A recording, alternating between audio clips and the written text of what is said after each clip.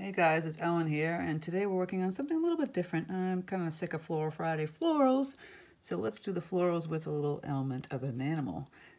This is the squirrel, and I go over how I do this step by step. If you have any questions, please leave them in the comment section. Also, if you haven't hit the bell notification button to know my tutorials up, please hit that so you know when they're up.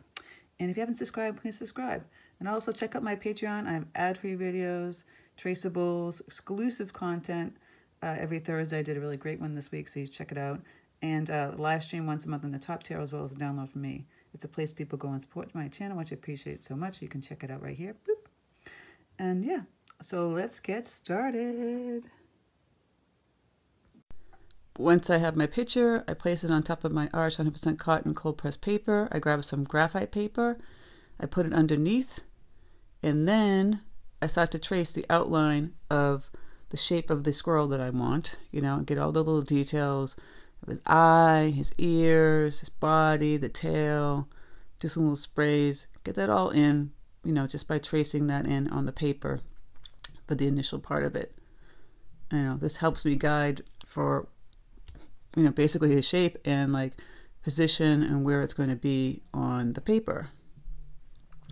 It takes a little bit of time, but it's worth this. I should note this is a photograph from a friend named Leray. She lives in the Pacific Northwest and takes amazing photographs of animals and all kinds of wildlife. It's amazing. Once that's done, I take it off and I take a regular number 2 pencil, and I'll just sketch out even more all the little details of the squirrel. I'll zoom in and show you a little bit of how I'm doing this. So I'm just really sketching in his ears and his body and everything else. Even the details of the fur coming off the tail and the detail of I'm putting an acorn in his hand. It doesn't really show that in the photograph, but I decided to put that in. You can see I'm just kind of like speeding this up, but I'm just sketching it as fast as I can, like according to the sped up editing here. But you see I'm just sketching in like a little rough of the tail and where the hand is going, the face, the nose, the eyes. You could actually spend a long time taking the pencil and just drawing out your image, and it would be so much easier. It's like almost like filling in like a paint by number when you're washing in the color for the watercolor for the squirrel itself, because the pencil's a nice guide. You can actually use the pencil as detail too. I'm actually shading in some like of the fur of his tail and everything else. It's a nice look also. I do that with some of my animals that I paint and draw. Nice combination, so it has like a little rough pencilness or penciled quality to it, and then I just wash in the watercolor. But you see I'm just getting all the little details of his body on the paper, and then I'm going to go in a bit, and I'm going to wash in the watercolor right over the drawing that I did. It really helps to do an underdrawing sometimes, and if you don't want to show the pencil, by the way, just erase it so you can see where you're painting it. But sometimes it's nice to have little pencil marks if you're going to have that look. And there you go. So once you see me draw in the whole entire squirrel from the photograph, after I had kind of traced out like his outline, I'll just go in and start washing in some color. As you can see, he's got grays and beiges and browns. So we'll work with the brown, and I wouldn't necessarily follow the photograph to a T. I'll have some burnt umber, some cadmium yellow deep to make that orangey brown. Yellow brown. Then I have neutral tint color. Mix some burnt umber with that. Oops. And then I'll take the neutral tint itself. I'll mix a little black wash with that. So I have some grays to work with. And the yellow itself, maybe a little bit of orange here. I'm playing around with all these colors kind of mixed together. So I'll just start grabbing some of the gray, just start washing in some color here. See, I'm grabbing I put the color down and I'll grab some water from the water jar. And I always keep my paper towel close by. I'm just going to loosely wash in some of this gray color.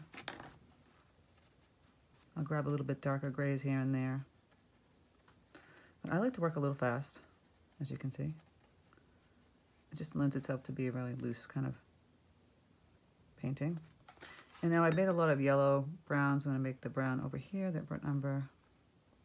A touch of the neutral tint to it. So we're working with some browns and some grays. So you see how I put some brown in here, and I'll go back in and I'll add some of the grays. And I'll take my brush, I grab some more water, just kind of pushing this paint around pretty quickly, kind of fast. And it's hard to see because I kind of drew over it, but you can get the idea. I took out some of his details by drawing over it.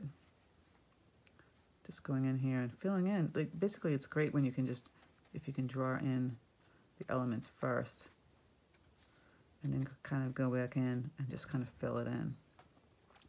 It's kind of like a paint by number, but not really. So here I'm adding some browns around this grays.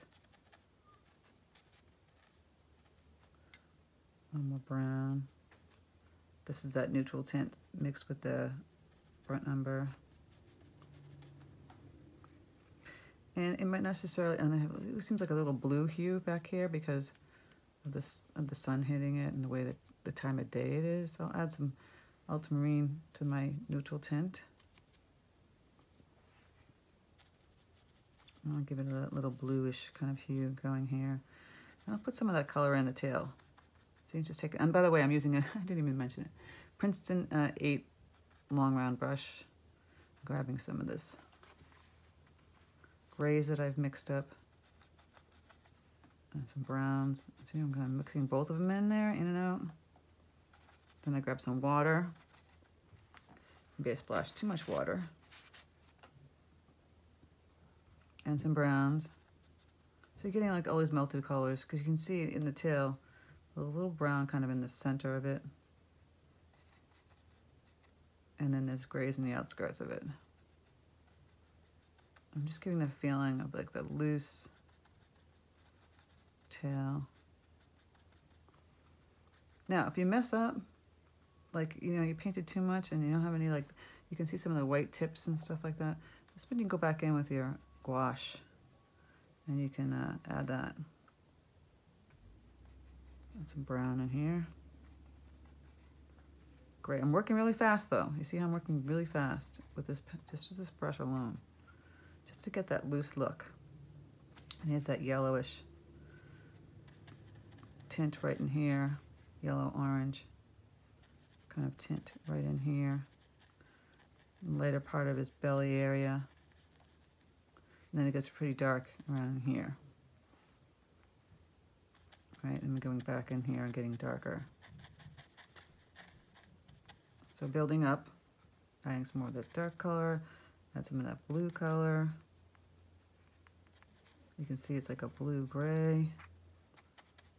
Just, see, I'm just kind of taking my brush, kind of pushing it around like this, really kind of fast. It's hard to, I mean, I probably should put it in smaller paper so you could see both at the same time easier, but this is kind of how I do it. So all these colors you can see me grabbing. You kind of want them all mixed up and you just kind of go back and forth grabbing them, kind of bleeding them into each other in certain areas. See how it's darker in here? So I'm grabbing some of that neutral tint. It's much darker down the bottom here. Then we have those browns.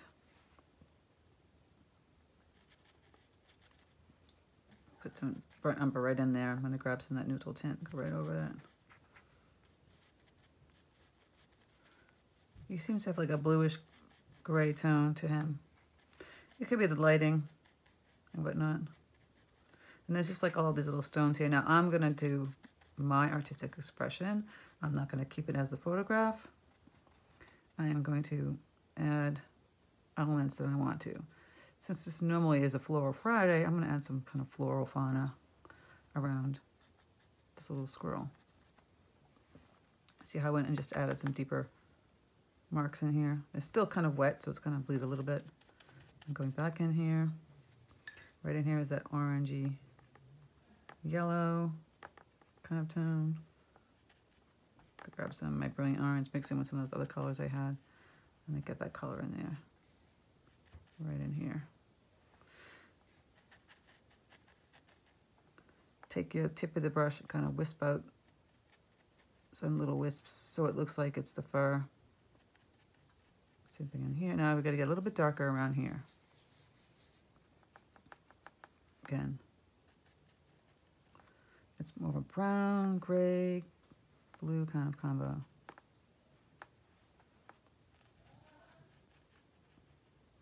Just keep playing around with adding all that.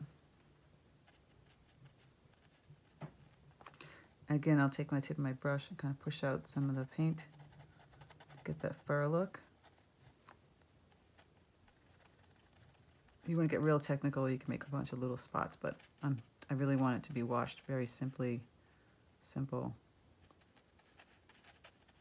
easy breezy. And then inside the ear, obviously it's going to be a little bit darker, so I'm mixing up those deeper grays. So I'm going to go in here and make this ear, the inner ear, a little bit darker.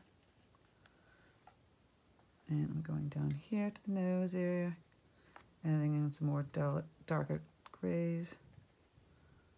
A little dark color out here by his nose. And here we're just kind of finessing it, adding in some, you see these deeper browns and blacks. Just kind of playing around with these grays.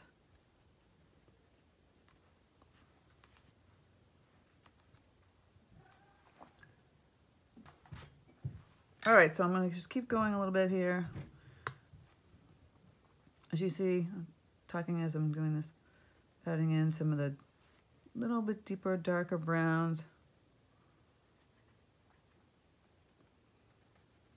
Kind of wash those in a little bit. It's browns and grays, so I'm going to push in the brown first. See, I'm just going to push it on my side of my brush, you know, just kind of push that color. Go back over here in his little hands. And then as that dries, I'll add in some of the blue grays. You can see more blue gray out here. Still damp. Adding in that blue gray out here in the outer ear. And again, just take some little wisps from your paintbrush. Not a million of them. Just got a few out here on the back of his head. And, you know, if you see like a deep blue spot, don't worry about that. That's kind of cool. It's like you got some variety of color in here in this little squirrel. See, I'm not so technically bogged down to the details of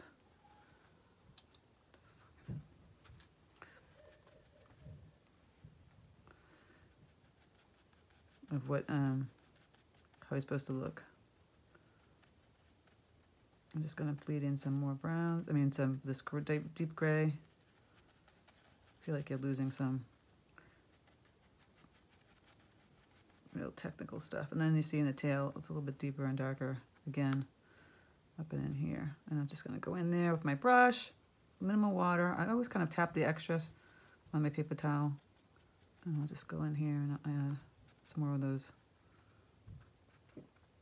sprays that you saw me do earlier.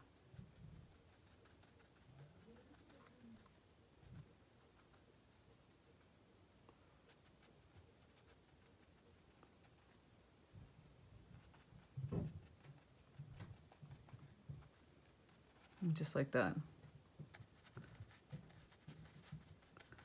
Let's not get, that has to dry, and then we're going to just put a little acorn. I mix up some burnt umber, some neutral tint to that, and I'll do his little acorn he's holding. You don't really see him holding it in the picture. I kind of exaggerated it, made my own little acorn in here.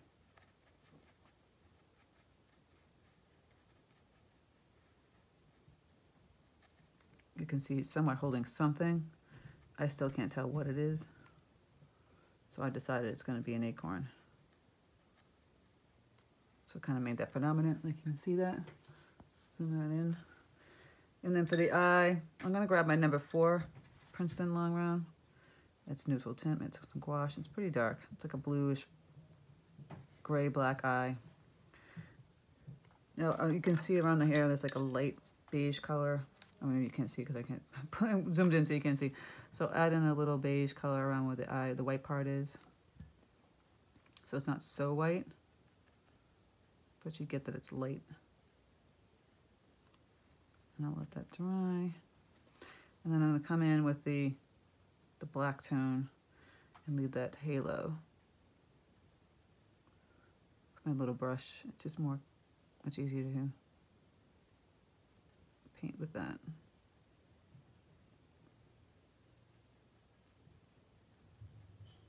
I'm going to split a little bit because the lighter color was still wet. So I just took a paper towel and I'll fix that. And if you just go ahead and you paint it over that special area where he has the eyeball, you can just go take some white gouache and fix that. Now, again, with this little brush, grab some of this darker grays, and you can start to just kind of like, if it's still wet, bleed in, or just tap in. See, I'm just making these little taps with darker color. And then I'll wash in some more of that dark color around his ears. Now that I have the smaller brush, I have more control. I'm just kind of highlighting the ear, and I can easily make those little fuzzy marks with this brush. See, just making little fuzzy marks. Smaller brush. If you just do these little, see how I'm just kind of maneuvering the brush like this, it'll give the kind of look of fur. I'm having to make every single little minutia detail of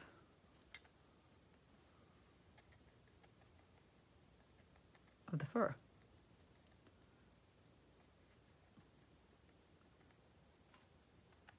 Just kind of go like that.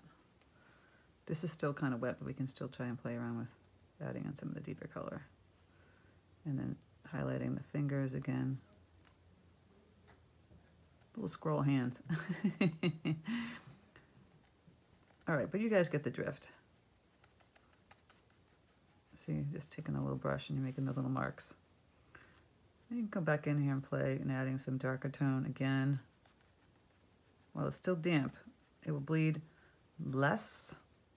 So you have some marks and then some that bleed into it, which is kind of nice. See, I'm doing this tap of the dark color.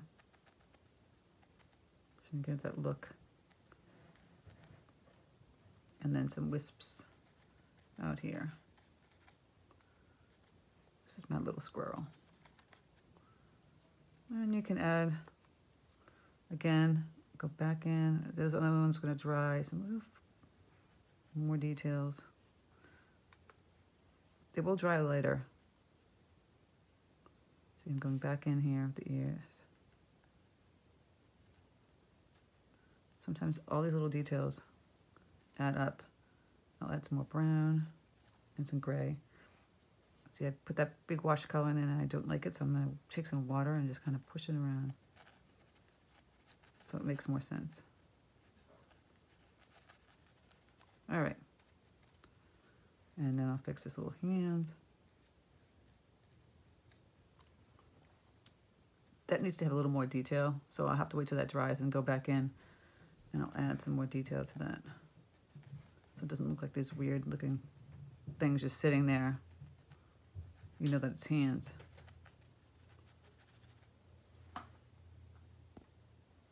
So in the meantime, I'm going to zoom back out, grab my number 8 again, play around with the bottom area here with the grasses. I might add some green. So I've got my peacock blue. I've already mixed it with some of those browns in here. And my yellow. Cadmium yellow deep. And I'll add some burnt umber. So I have some greens with these browns and grays. Make it more fun. All right. And the browns. See how I got all these browns and grays and greens. You can have him sitting on the rocks, you know, like the gray rocks. So I'm just kind of doing this like half moon shape.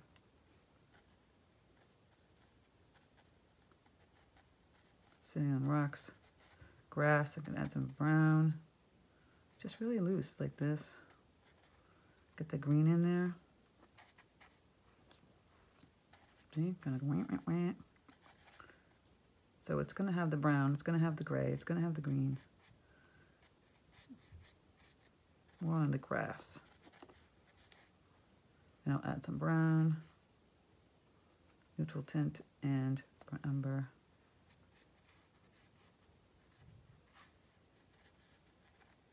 I didn't want to do all the gray. I think that was gray after gray after gray. To me, as an artist, this is when you take your artistic liberty and you change it. See, I'm just making the swoopy grasses with the green that weren't even in the picture. And then you can make some come up here, out here, like another special one.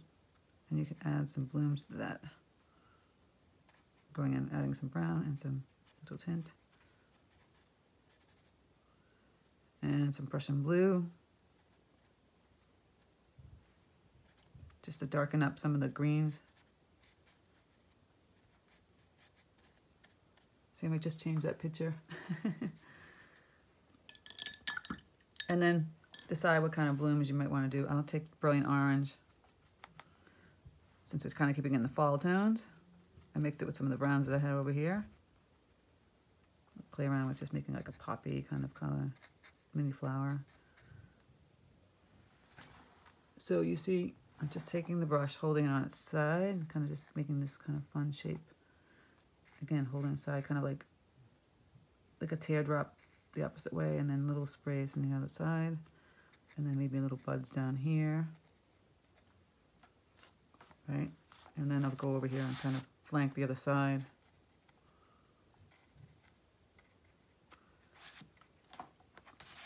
Just simple. You can put some in the background too of him, but I want to keep him kind of center, so I'm not going to do that. Zoom back up. And then I'll add deeper orange tones by adding more brilliant orange, maybe some magenta, mix in some burnt umber.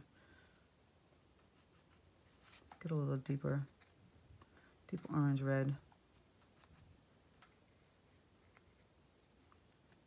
See, I'm kind of just tapping it next to the orange itself. Or kind of in the bottom where it hits the stem. You can add some yellow ones too. Don't be afraid to keep playing around with adding some more blooms. Maybe I'll add some yellow blooms, just simple yellow flowers. Almost like just taking the tip of your brush and kind of making these simple, they look like little mums. And then I'll go back in and add some brown stems. So with my burnt umber and my neutral tint, mix together, but watered down. Or I just make maybe more like a mustard yellow, kind of brown kind of color. So I've got that yellow, mix some brown in there, this burnt umber. Even grab that neutral tint that I had. We can make some like wheat kind of stuff. So it's a stem, take the tip of your brush, just push down some simple like wheat looking stems. And this is how you would take a photograph of a simple animal. I showed you how to do the animal. And then you just kind of change it up for yourself. Do I want to do something back here? Maybe I will. Put some wheat behind him.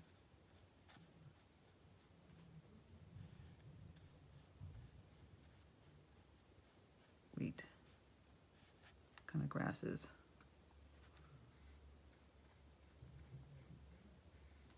This is how I would kind of create an animal that's more of a design and decorative element than just the actual realistic animal itself. And I'll go back in and I'll add some deeper greens. See, I'm just kind of moving around kind of fast. Some browns.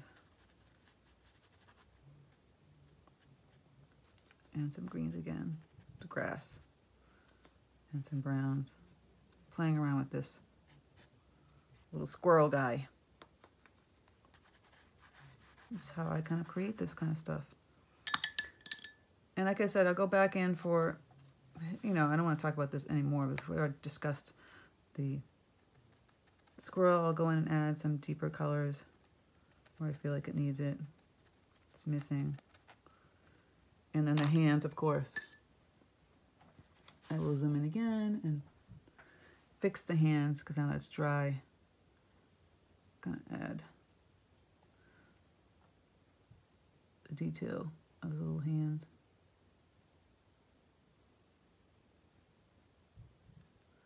Which might have gotten lost. And then some shadow under the acorn he's holding.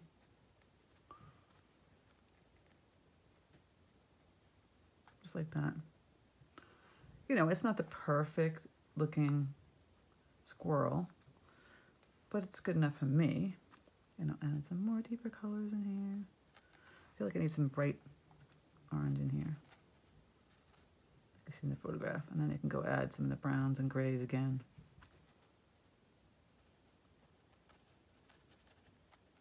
Like I said, it doesn't have to be perfect.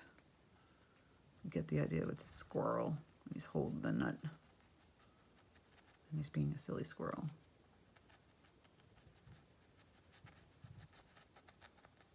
And this is how I do it. Like, so you take a photograph. If you took one of a squirrel, you can blow it up on your computer, if you have a computer, or your iPad, and then just trace that. And then you add the elements like I just showed you here. See, I'm going back in with this little brush and adding in some fur again. Go a little bit darker on the bottom here. And back under the undercoat here. Playing around with it too much, actually. So that's it. That's my Floral Friday. Different kind of Floral Friday. I wanted to do some animals. I haven't done animals here in a while, so I decided to do that. You can get really detailed going back in here to the wheat and adding in deeper tones. But, you know, I just showed you basically a fast way of how I just throw them in there. If you want them really detailed, you can go back in there and do all this with the little brush. This is the number 4 Princeton long round. That was a splat, and I continued the splat in here. So it makes, you know, can also add some nice berries. You know, I didn't think of that. That would look pretty also. So I hope you guys enjoyed this little tutorial. If you have any questions, leave them in the comment section. And thank you guys for stopping by. If you haven't subscribed, please subscribe. And if you haven't hit the bell notification, please hit the bell notification. And yeah, thanks guys so much. I hope you have a fantastic day. Take care, and I'll speak to you soon.